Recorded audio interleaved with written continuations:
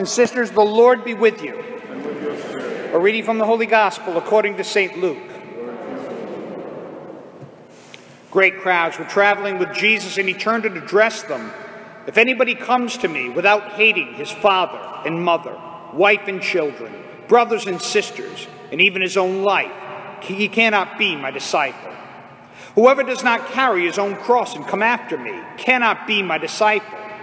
Which of you, wishing to construct a tower, does not first sit down and calculate the cost to see if there is enough for its completion? Otherwise, after laying the foundation and finding himself unable to finish the work, the onlooker should laugh at him and say, "This one began to build, but did not have the resources to finish." Or what king, marching into battle, would not first sit down and decide whether with 10,000 troops he can successfully oppose another king advancing upon him with 20,000 troops?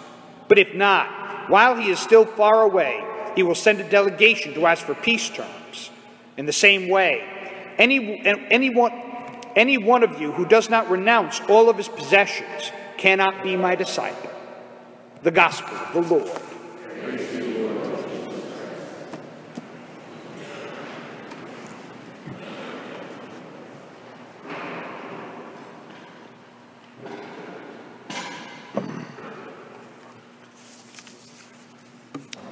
One of my favorite letters in all of Scripture is Paul's letter to Philemon. Philemon is a prominent Christian, and his slave Onesimus has run away, and he's run straight to Paul, who's in prison awaiting his execution. And Paul is writing Philemon to be merciful to Onesimus and tells him that he should not only not punish Onesimus for running off, he should welcome him back, but not as a slave. Rather, he should welcome him back as his brother in Christ. In other words, Paul is telling Philemon to give Onesimus his freedom. And Philemon does it.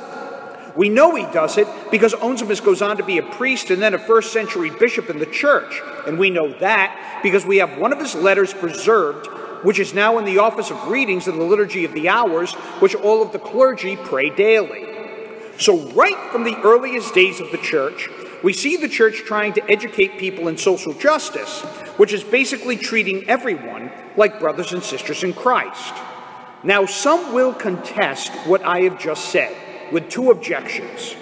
The first is that Paul, in his letter to the Corinthians, tells slaves to be content with their place and be obedient to their masters as if to Christ. True enough, Paul does say that. In his early letters, Paul was not overly concerned with effecting social change because he thought the second coming of Christ was going to happen in his own lifetime.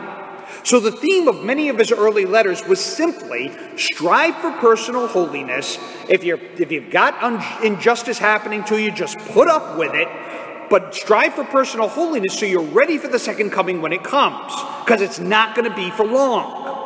As Paul gets closer to his execution, though, he begins to realize that the second coming of Christ may not be happening as soon as he expected. Then the tone of his letters shifts to the continuation of the church and social change.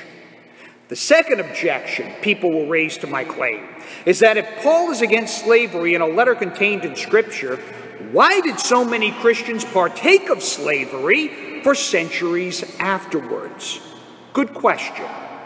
When Paul is writing this letter, about 2/3 of the people living in the Roman Empire were slaves.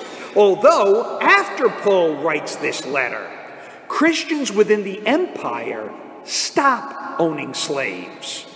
The Roman Empire collapses, slavery almost disappears. It doesn't quite go away, because then you've got the Middle Ages and the Crusades and bringing back Muslims as slaves and vice versa.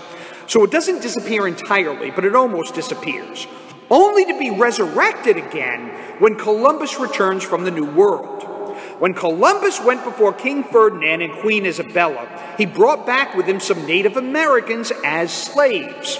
Ferdinand was impressed. Ferdinand saw commercial opportunity here. Isabella was horrified. Queen Isabella wrote Pope Alexander VI. Now, Alexander was no saint, not a nice guy at all. Alexander VI has no danger whatsoever of ever being canonized a saint. He was one of the Borgia popes. This was probably one of the high points of corruption in the Catholic Church, where the Borgia family bought the papacy. For several generations, all the popes were members of the Borgia family, and they were very corrupt. Alexander VI himself had fathered several children while pope, really not concerned with holiness. But, to his credit, if he did one thing right, when Alexander gets this letter from Queen Isabella, he immediately issues a papal bull condemning slavery as a moral evil and forbidding Catholics from partaking in slavery. Well, if that's the case, Father, why did so many Catholic nations participate in slavery for centuries after that, and the worst culprit was Catholic Spain, which was one of the last slave-holding countries in the world? Because not everybody listens to the church when we condemn something as a moral evil. Case in point. Is there anybody here who does not know that the Catholic Church condemns abortion as a moral evil? Did anybody here not know that? And yet, how many Catholics support abortions, have abortions, elect politicians who promote abortions? There you have it. History repeats itself.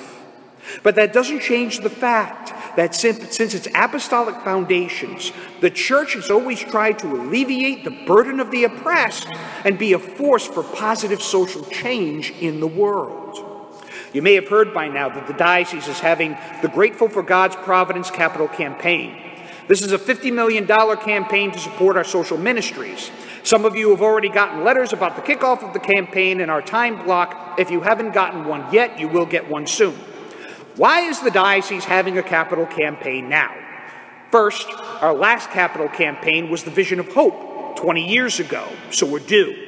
Most nonprofits have a capital campaign every 15 to 20 years. Second, this campaign is going to be used to set up endowments to support our social ministries, Seminary Foundation, to care for our social priests, to support our Catholic schools, and a small percentage is going to replace the roof on the cathedral, which is over 100 years old. I think we got our money's worth out of the roof. These are the same things that the Catholic Charity Drive supports.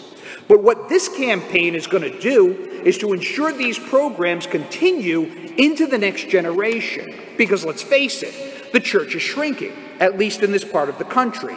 If you get the Rhode Island Catholic, this past week's issue published that the Catholic Church in Rhode Island has shrunk by 60% in the past 20 years. That's a huge number. This will allow the church to continue its ministerial work into the next generation.